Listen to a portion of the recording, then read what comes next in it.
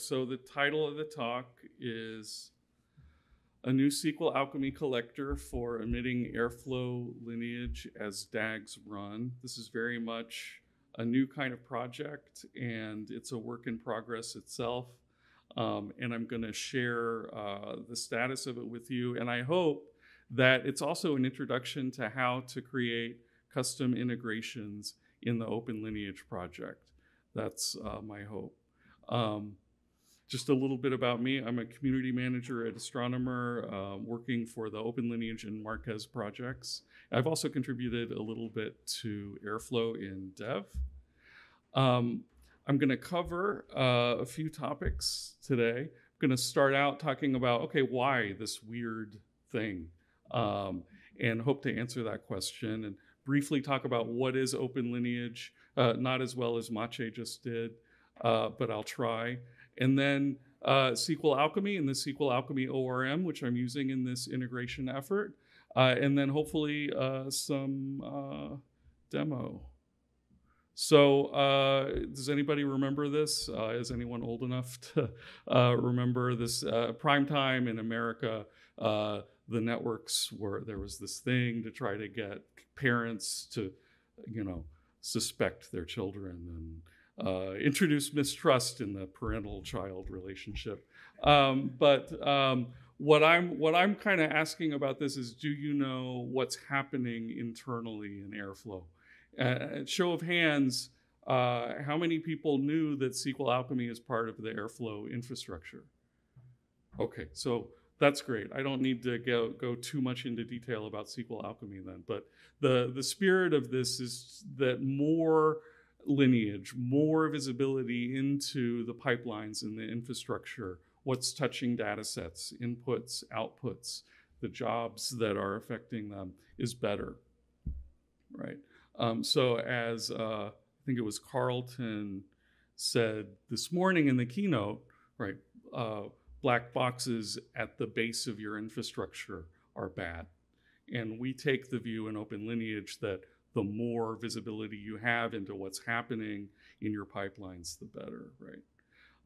So as you just heard, if you were in the room during Maciej's talk, OpenLineage has a mission. It's an open standard to define, or it's a spec to define, rather, an open standard for the collection of lineage metadata from pipelines as they are running or before they run, or even if they don't run now with the introduction of static lineage support in 1.0.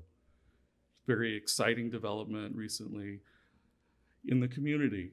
So before OpenLineage, without a spec, an open standard for collecting lineage from these tools, we lack visibility. With OpenLineage, we have a shared language for seeing operations as they happen. That's the goal. And these are just some of the producers and consumers supported by OpenLineage. We need to update this slide. But you get a sense of our coverage here and the various tools that consume OpenLineage currently, including Marquez, which I'll be using hopefully in just a minute to show you the progress on this. Love this charmingly old-fashioned logo that SQLAlchemy still employs. It's an older project going all the way back to 2006, currently on 20.0, but it's still being developed, right, as you may know. 7.7 thousand GitHub stars, like something like over 7,000 closed issues.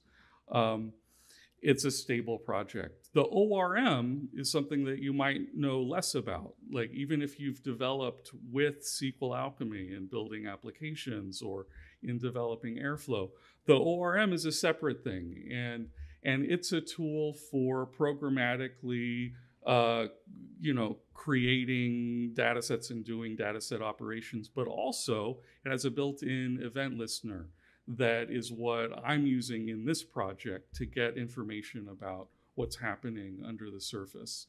And there's more information, of course, in the docs. I encourage you to check those out. Just to give you a sense of the ORM, these are some of the events.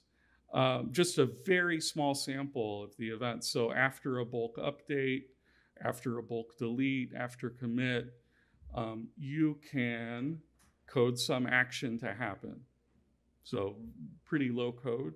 And there's a session object that you can use here, one import. And some of the metadata that's available from the ORM includes columns, queries, SQL queries, and tables. And I just want to draw attention to this one here because the way SQLAlchemy operates, you can have queries happen, right, without hard coding them.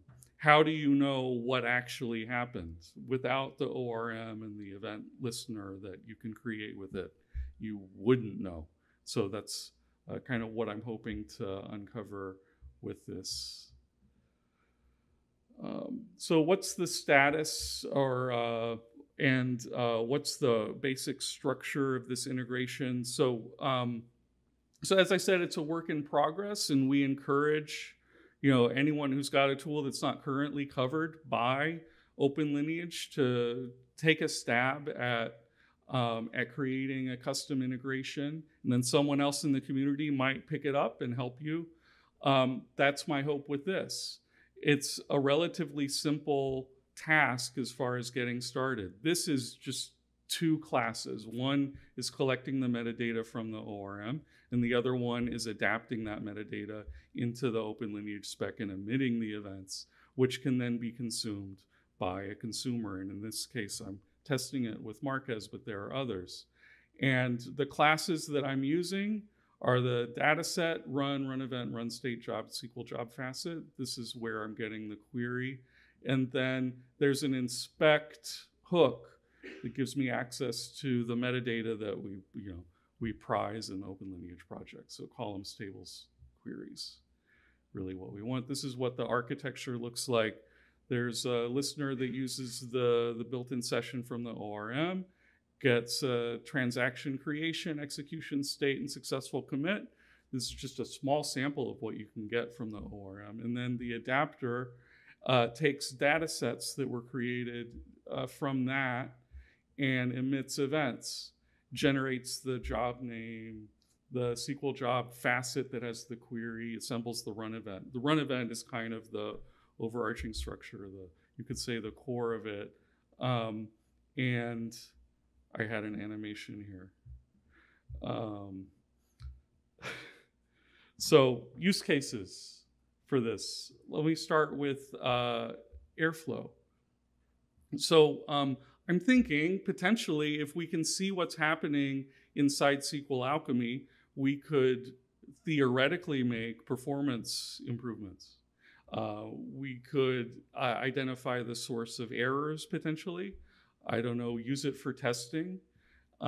The spirit in which I'm kind of creating this is just to see, to offer more visibility, right? Because who knows what improvements or issues we could uncover. We don't know until we see, right? So that's kind of the spirit of it. But I'm also trying to broaden the set of personas that we currently are supporting with the OpenLineage and Marquez projects. We think within our silo often, but data is not restricted to data engineers and data practitioners. Web developers use data all the time, right? It's very hard to create even a simple web app that has any kind of interactive elements without a backend, right? But some Lineage would improve the ability to test and debug, that kind of thing. That's the theory. And so we've got Flask as a kind of starting point here because there's a SQLAlchemy integration, and then another one that I'm aware of is Bottle, which I understand is similar. So what I've been able to see with this in terms of the internal operations of Airflow are all of these data sets. And so, one line of SQLAlchemy in Airflow that is not hard-coded will produce this. So the kind of query that I'm able to, that the integration is able to visualize or emit, I should say, and visualize. So these are some more slightly different. Some screenshots. So this is Marquez, the reference implementation of OpenLineage, looking at the data sets root, which shows all the data sets in the namespace. And we can see that when I took the screenshot, I was capturing DAG code, DAG run, job, log template, and more. Another view, the dataset detail page in Marquez gives us the schema. So we get column information, including data type in the column. And so, you know, if you're willing to do it, you could note maybe manually changes to the schema, but we expect, you know, more support for facets in Marquez that can add more features in that vein. And this is the events route in Marquez, which I included because the job name is, in this case, the SQL query, and I think this is a better image of that. So it captures the SQL query in the SQL facet here. Okay, so I believe that I have Airflow up. And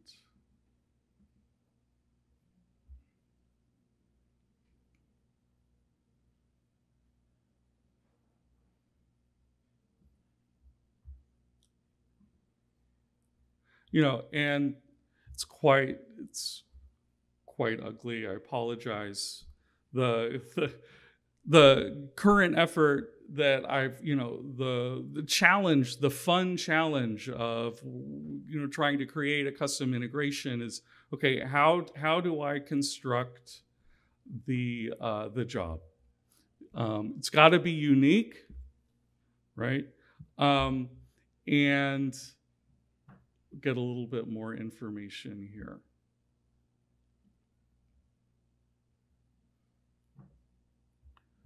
Or not. Let's see.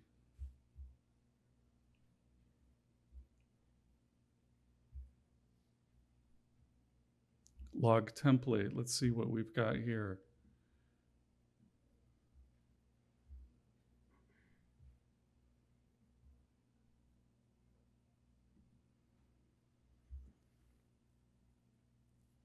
Okay.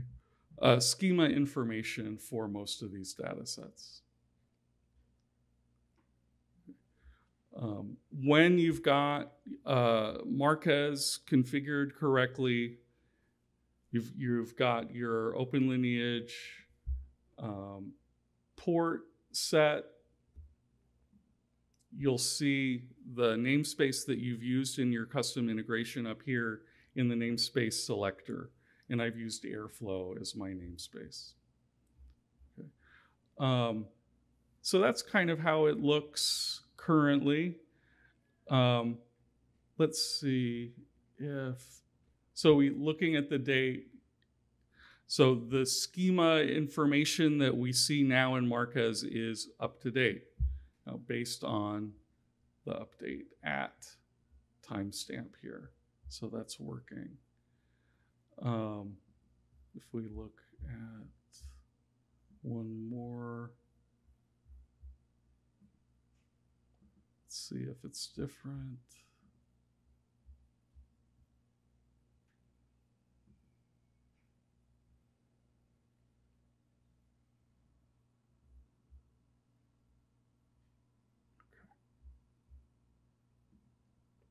All right, so you get the idea. And as we continue to develop this, hopefully we'll get more metadata and larger graphs. That's the idea, but I'm at the beginning, right? And it's kind of typical thing to have a smaller graph at the beginning. I would like, if possible, to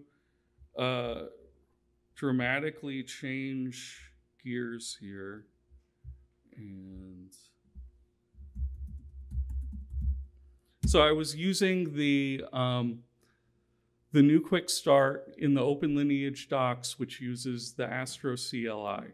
It's quite easy to spin up Marquez along with Airflow in Docker with that quick start. And so I just did Astro dev stop.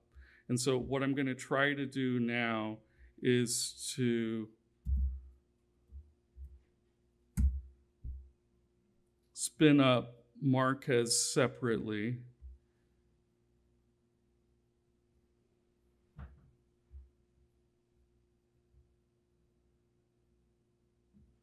And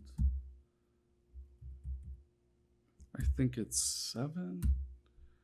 So this is a simple web app. It's kind of like Twitter meets a card catalog. So it's like a social version of a library card catalog.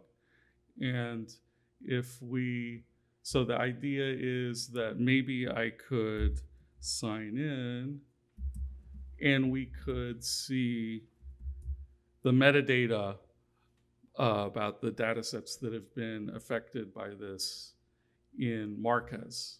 So successfully signed in, we can see the catalog.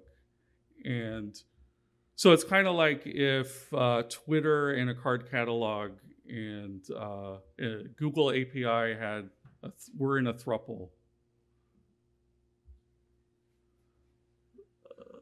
Okay.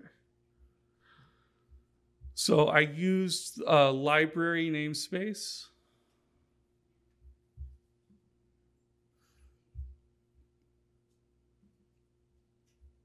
A challenge at this point with Flask, so Flask is the framework for this, is getting completes here. It seems to be working better for the users. So if we go into user,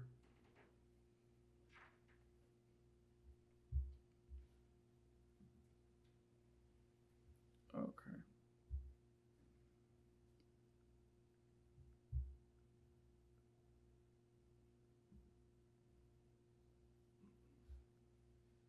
Okay. Well, at least you get a sense of the last working state of this. Unfortunately, it's not updating. Oh, wait, 321. So, yeah.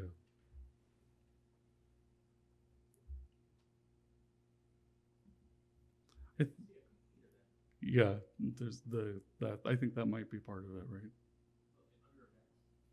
Under events.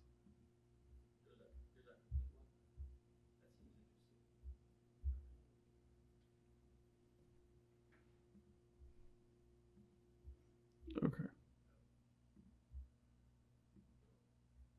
No, some nulls there. So.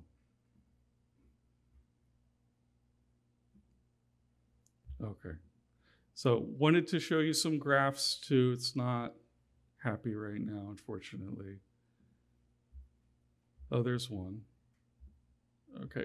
So we get the schema of this data set and the data types. That's kind of where I am with this. If you're interested in contributing your own custom integration, please go to the OpenLineage GitHub repo and you could open an issue or go to Slack, join our Slack community, post in the general and see if others might be interested in collaborating with you on an integration. That's it. Welcome any questions or ideas that you have about this project.